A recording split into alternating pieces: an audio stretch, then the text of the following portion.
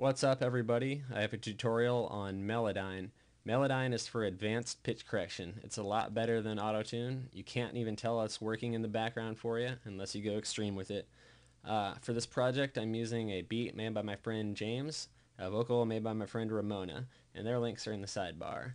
Melodyne is about $300, but it's really worth it if you want to do some advanced pitch correction. Unlike Auto-Tune, you have to import your vocal into the Melodyne plugin. So first I'm going to solo the vocal and disable the other plugins by holding Option and clicking. We want to capture a dry signal here. So then put your Melodyne into a blank insert slot. It works exactly the same way in Garageband. It can be used in Garageband, Logic, or any program that supports AU plugins. You can also buy the standalone version. Not really sure how that works because I bought the plugin.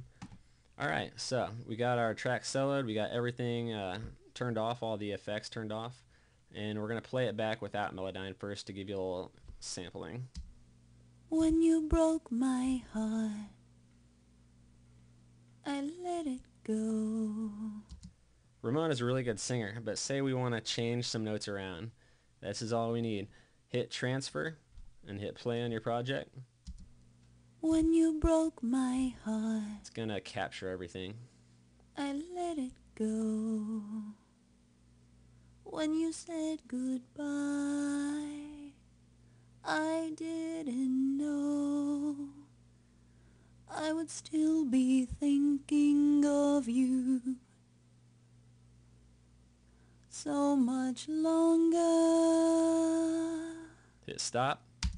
I'm just doing this little part of the song for this tutorial.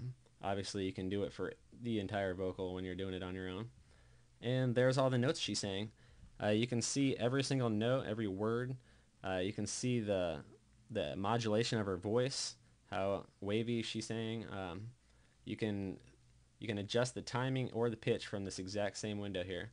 Now refer to my other tutorial on finding the beats per minute of the song, and you can set your project to the correct tempo. This one is at 120, so we'll be able to adjust the timing and pitch. So first of all, you have to know the key of your song. This song is in the key of C, so that means all the white notes on the keyboard. All you have to do is move the blobs to the right notes. Notice if you try moving them, it's going to snap. To make it not do that, click down here, hit Note, No Pitch Snap, and then move the notes however you see fit. You can automatically snap everything to the nearest pitch with this button. You can change how much it snaps it. That's a fun little effect. It's for when you're lazy. And then basically make everything sound good in your own opinion. You can do it while you're listening.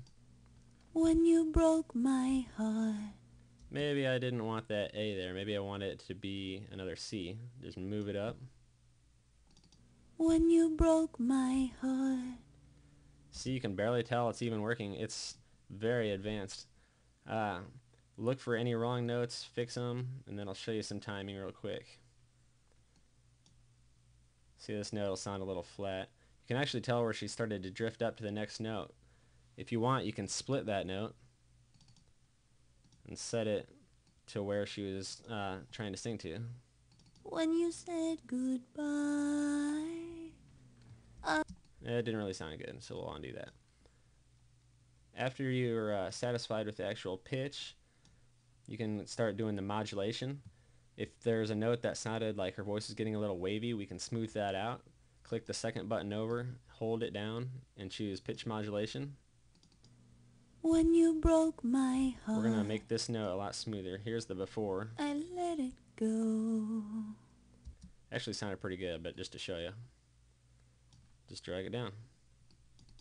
I let it go. The waviness is a little more subtle. Here's some pitch drift. We can fix that with the next button under modulation. Make it not drift up so dramatically at the end. When you said goodbye, I didn't know.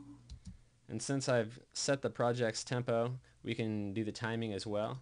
You can quantize the timing of just a few notes by selecting them. And as you can see, it'll snap it to the grid a little more. I usually don't use that too much though, unless someone's got really bad timing. I like it to have a little human characteristic. That's it for the Melodyne. If you want to move anything at an extreme interval, you can do that and it still sounds good. If you get about an octave away, it starts sounding bad, but it depends on the voice, really. When you said goodbye. See, you can do whatever you want. Uh, One little bonus I'm going to show you is how to do the voice from the game Portal. If you've ever played that, you heard the turrets. They have a really unique sound to them, and it's really easy to do with Melodyne. You want to snap everything to the closest note first of all. So just hit this button and it'll do every note. Yes. Then you want to adjust the format. The format of your voice is going to change make it sound like your voice box is bigger or smaller. So we want to make it sound smaller. So hit the format tool, select all your notes, and then drag everything up 3 half steps. 1, 2, 3. Turn our effects back on. At this point, we can have them on. When you broke my heart and let it go. It's the turret. When you said goodbye. That's it for Melodyne. We'll preview it with the song, and then I'll explain how to bounce it in case you didn't know. When you broke my heart and let it go. When you said goodbye, I didn't know I would still be thinking of you. Check this out, though.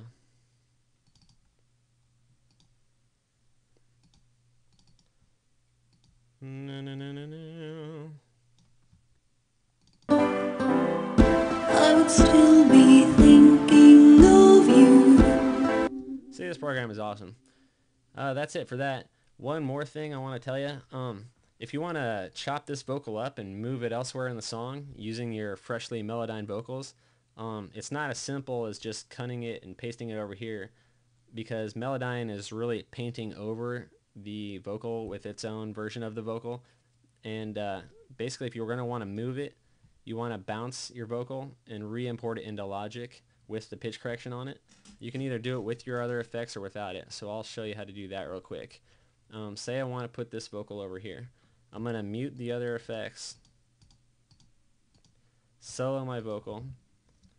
I'll just do a cycle region for this. You can do the entire song if you really want to, though. Then you want to bounce it.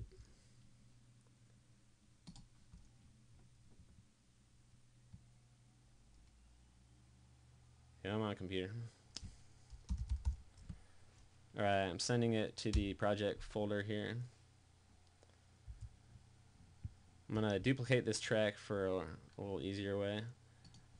Open it up. Find the thing we just bounced. Oops.